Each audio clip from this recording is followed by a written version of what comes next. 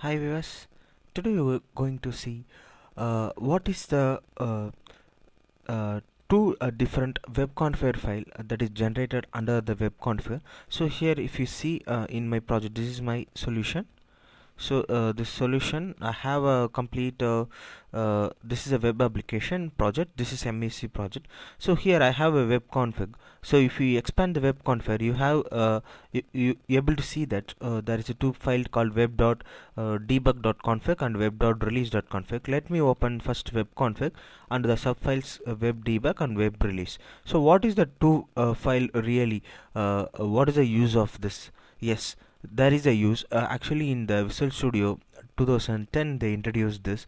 So this is helps us to it helps us to replace some configuration settings from the main file. So suppose I have actually this file now currently it is in my local host, it means my local server.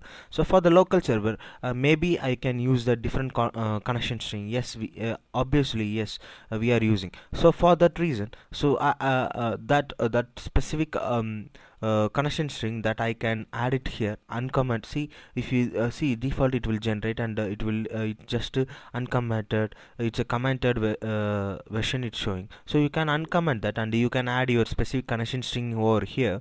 And then in web.release, yes, here also you have the commented section. You can uncomment and you can add your release SQL server. So this is just the locator it just showing you the commented version, that yes, you can set your attribute like this and you can manage it, so like that. So yes, so main web config you can set your main connection string. And on debug version, yes, my local host is a debug version.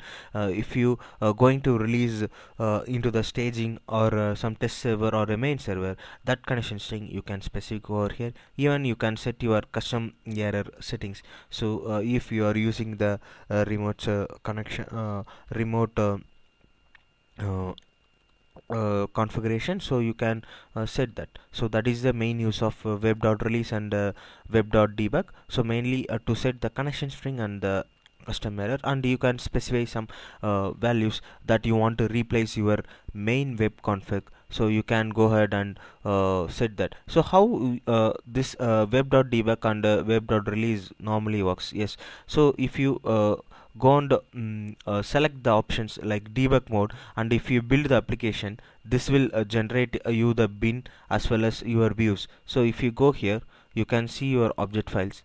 This is the debug version because currently I am using the debug version. So this bin actually generate me the debug version files. So if you keep the release mode is normally helps us to release in your main server or staging, whatever. So hopes you understand. If you have any doubt, queries, please comment us. Please subscribe our channel to get the more updates.